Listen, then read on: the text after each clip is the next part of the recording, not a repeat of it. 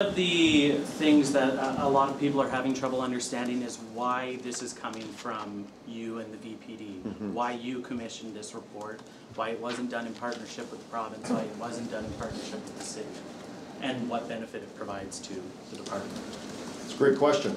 So you have to remember that in policing, we're in a very unique driver's seat and perspective on the world.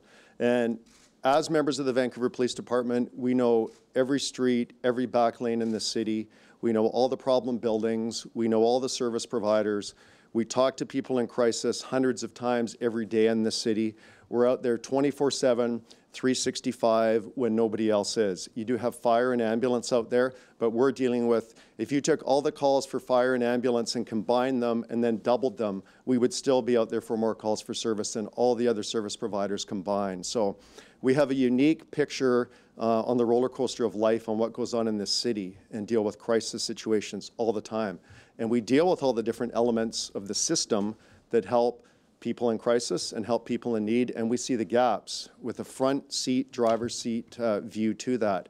And a lot of people always tell me, they'll drive down East Hastings Street and they've driven by there 1,000 times, but they've never actually gone into a back alley. They've never actually gone into an SRO. They've never walked down a hallway at 2 o'clock in the morning in some of the most dangerous and poverty-stricken buildings in our city. So we've got a unique view of the city that nobody else does. Very unique.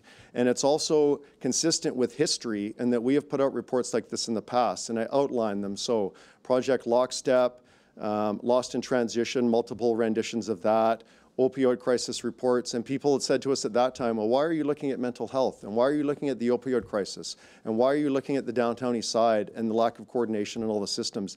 The reason is because we've got the best view of it of anybody. And we talk to people on the street every single day. So we've got a really interesting perspective on it. It's consistent with what we've done for the last 13 years. It's consistent with what we said to the Special Committee reforming the Police Act. It's consistent with what we've said publicly. And quite frankly, the other advantage we have as police is that we're not political entities. I don't report to any politicians. I don't report to the City of Vancouver. I don't report to the province of British Columbia or the federal government.